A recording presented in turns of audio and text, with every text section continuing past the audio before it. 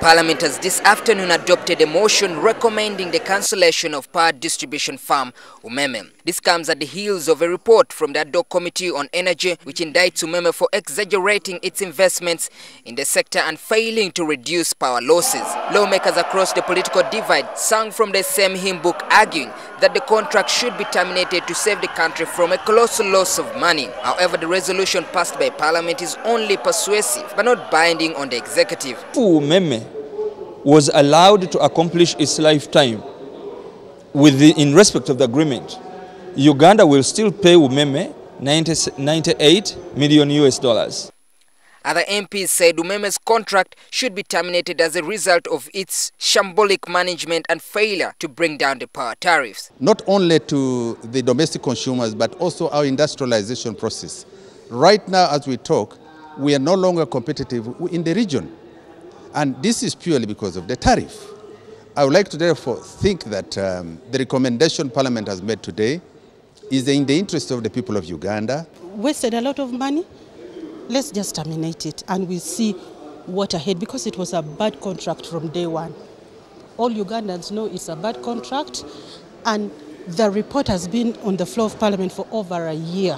It actually explodes because we can see in the whole world we have the highest tariffs of power, and moreover our people are still in darkness. In 2011, General Salim Saleh, a senior presidential advisor on military affairs, said government should repossess government's assets in Umeme because the privatization of the sector was not well thought out. According to the committee's findings, the contract signed was largely skewed in Umeme's favor, which was negotiated without the involvement of Uganda's Attorney General.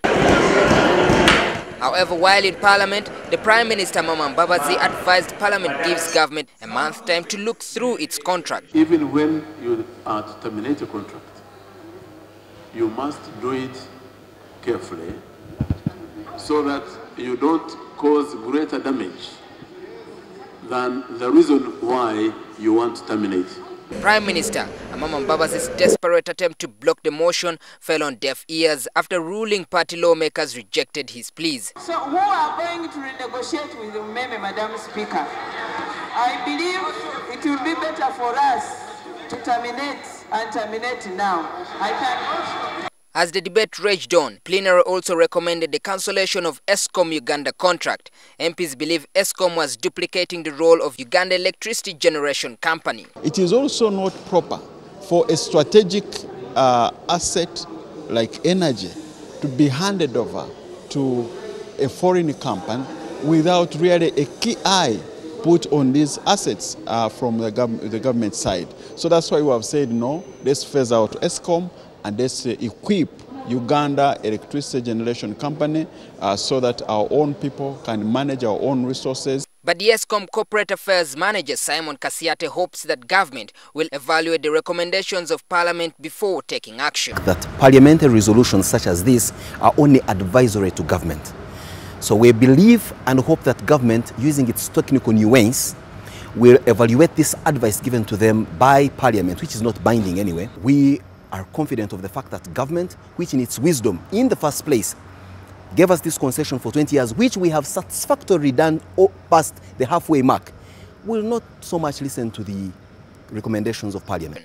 In 2012, Umeme had threatened to initiate the termination of the contract after the government gave it stringent targets. This is one of the rare occasions where we see the opposition come in agreement with the NRM side. Now, the DOC report on energy has been one of the reports in Parliament that has taken so long to be passed. Now today, now that we've seen that Parliament has adopted the termination of this report, whether it will see the light of the day, this will now depend in Cabinet where the report shall be taken.